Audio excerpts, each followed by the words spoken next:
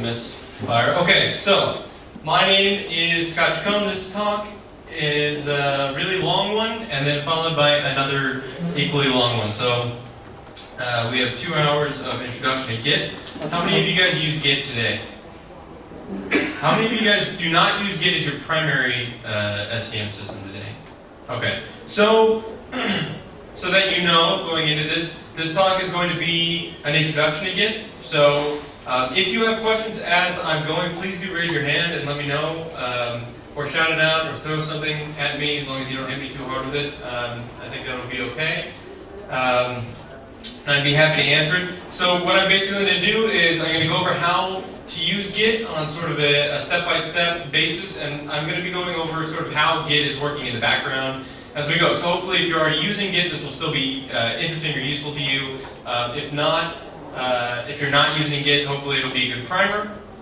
And then I'll leave you with some resources to follow up later to actually learn it when you can sit down at the computer and try everything out. Okay, so real fast, who I am. My name is Scott Chacon. I work at GitHub, which is a Git hosting company. Git SEM is the sort of official Git homepage. I maintain and design the site, so if there's anything wrong with it, you have only me to blame, and I am more than happy to accept pull requests for new features and whatnot. But you can go there to download Git and to look for documentation and stuff like that. So another site that I did is gitref.org, and this is a Git reference site. So basically all the commands that I'm going to be going over today. Okay, does everybody, am I speaking too fast? How many? Is it okay? I just went to a conference in Brazil and I gave a talk like this, and they had simultaneous translations, and I thought I was going to get jumped by the translators after. So if you go to this site after this talk, if I'm going over any of this stuff too fast as I'm teaching it, you can go to this site and you can click on any of these commands. I'm sort of grouping them by what you use them for in Git. And then you can click on that and give an overview of some of the common options. Not every option. It's not a full documentation site, but just the common options that I find useful on all these and what you would normally be using them for. So this is a follow-up. After this, if you want to follow up on any of this stuff, this is a good follow-up site, gitref.org. I also wrote ProGit, which was published by Apress, but it's also Creative Commons licensed. So the full text is in Markdown format on GitHub, and you can read it online at progit.org. You can also read it in several other languages than English if you happen to be more comfortable with something else. So this would be the secondary follow-up. So gitref.org is a good way to look at sort of a quick reference for the stuff that I'm going over. This would be something that might take you a couple days to read through, but is much more in depth. But it is also free and online. And there's like EPUB and stuff you can put on your Kindle or whatever. That's what it looks like. Okay, and lastly-ish, this is my email address. So if you have a question about Git or about setting up Git or whatever, feel free to email me. Put in the subject line the name of this conference so that I have some references to where I met you or where the question is coming from. I'd be happy to help you out. And that's Twitter. Whatever. Some people like asking questions on Twitter. Okay, so that's me. So, what is Git? So, real quick, an overview of Git from the sort of 10,000-foot view, right? So, Git's an open source distributed version control system designed for speed and efficiency. Thank you very much. It was nice meeting you guys. It is a version control system. So, if you're using, how many of you have used one of the bottom ones here? CVS? Yeah. Nobody's used Visual Source Safe, right? Because you wouldn't be here because you would have killed yourself. Subversion, how many of you have used Mercurial or Bazaar? Okay, not that many people. Yeah, okay. So, Git fits right about there in the spectrum. It's open source, so you can go online, click on that, get a tarball, look at the source. It's all mostly C now. It was a lot of, usually what they'll do is they'll prototype stuff in Perl and then move it over to a C built-in. But there is some Perl in there now, or still. It's a distributed system, so it's a distributed version control system. So instead of like Subversion or CVS or Perforce or basically any other system that you've probably used where you have a central server with all the versions and you check out one of them and start working on it, and somebody else checks out one of them and starts working on it. Instead, everybody has basically the same database that the server has, right? So there's really nothing on whatever server you're using to collaborate with other people as a central point. It doesn't really have any data that everybody that has a checkout and is working on the source code has as well. So if you lose the server at any point, basically any other person that has ever cloned the project can put their database on another server and everybody can continue using that. So you don't have the problem of a single point of failure anymore.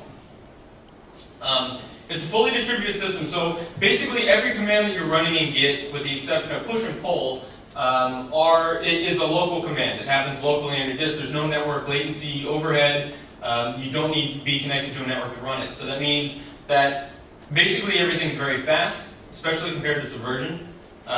Basically every clone is a backup, and generally you can work offline. So you can do almost anything offline you can do while you're online. That means off VPN as well if you guys are working in a corporate environment, which is fairly nice. And then when you get online, you can synchronize your work. So that includes performing a diff, viewing file history, committing changes, merging branches, obtaining other revisions of the file, switching branches. These are all local operations. You do not need a network to accomplish any of them. And finally, designed for speed and efficiency. So it is the primary SEM of the Linux kernel. That's what it was designed for. That's what it is still used for. And it handles even larger projects than that now. The Android projects. Does anybody have an Android phone?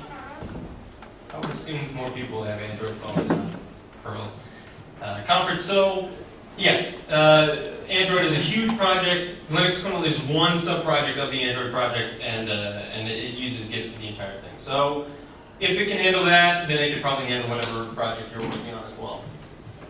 Okay, it's also an immutable system, so every time that you're running commands, has anybody using Git used the rebase command? Has anybody been burned by the rebase command? Okay, so what actually happens when you're running stuff, you can rewrite your history in Git, and we'll hopefully get to that if I don't speak too slowly. I'll go over some of the rebase stuff, but you can rewrite your history in Git. It allows you to go back and say, instead of my history looking like this, I want it to look like this.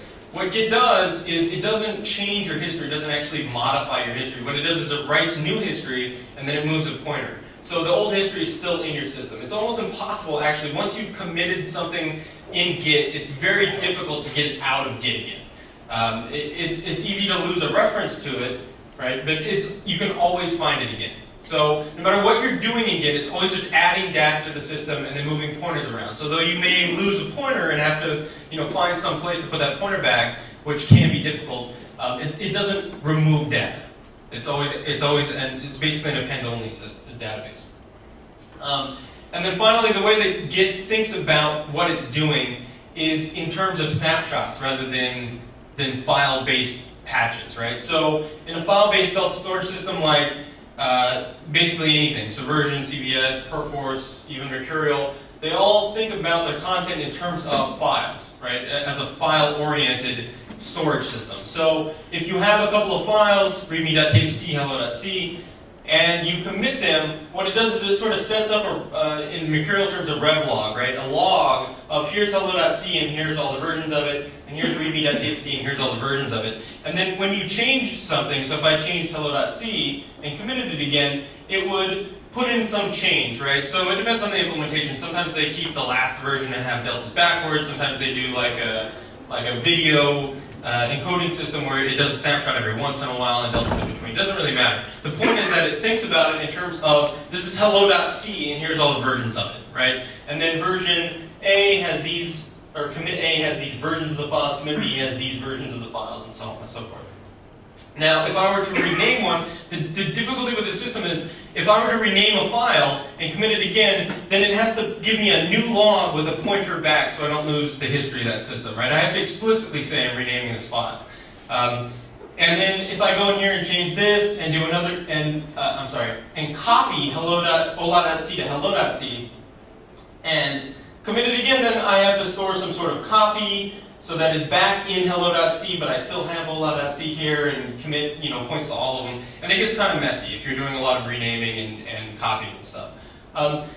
Git doesn't do it this way. If I wanted to get the snapshot of commit C, for example, I would have to go through all of these file logs and stitch together what that snapshot looked like at that point in time, right? I'd have to reconstruct it. Git actually thinks about things the opposite of that, where it stores snapshots as a first-class system, and then it can reconstruct the deltas after that, right? But the snapshot is actually what it's primarily thinking about. So in Git, if we were to do the same thing, this is how Git would imagine the data, or would think about the data as it's storing it. If you add these files and commit them, what Git does is it checksums the content of the file and then saves the content in its database under the checksum. And it'll do the same thing for hello.c. And so you have this content in your database. And then what it does is it writes a manifest that says, it's sort of like a block. Are you guys familiar with like POSIX file system stuff? Right. So this is like a POSIX file system. You have content under sort of block pointers, and then you have a manifest that says readme.txt is this block pointer, and hello.c is this one, and so it can pull that content back out of the system, and then the commit metadata points to that manifest. And then if I were to change it, then it would add new content in and add a new manifest where it points, the readme didn't change, so it points back to the previous block pointer that it had, the previous checksum that it had. And hello.c did, so it points to the new one. And if I rename this and commit again, it doesn't add any new content because there is no new content, right? No content of any files changed. You don't have anything new to add to the system. So you have the same 3 pieces of content and the same basic manifest. The only difference is that the name of the file changed. So you don't have an explicit rename.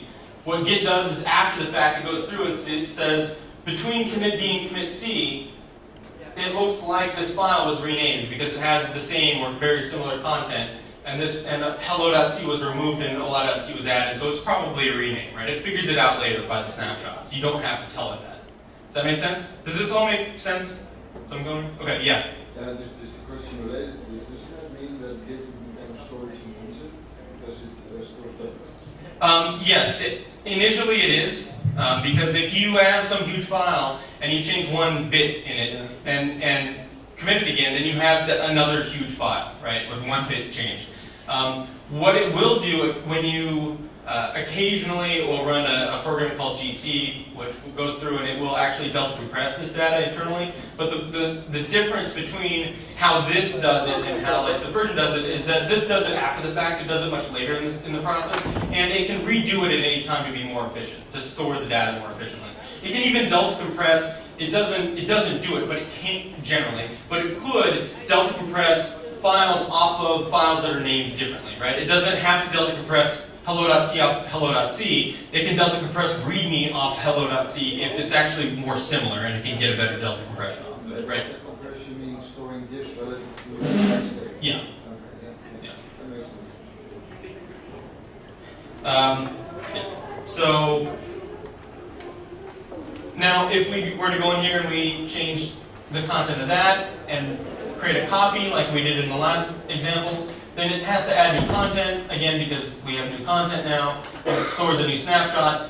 But one of the interesting things is that since the content of both the hello.c and ola.c are the same, it just has 2 different files with the same block pointer, right? With the same, it says these 2 files have exactly the same content, and this is the content that it is. So there's no copying and there's no duplication of data. In fact, this is sort of like a hard link in a file system, right?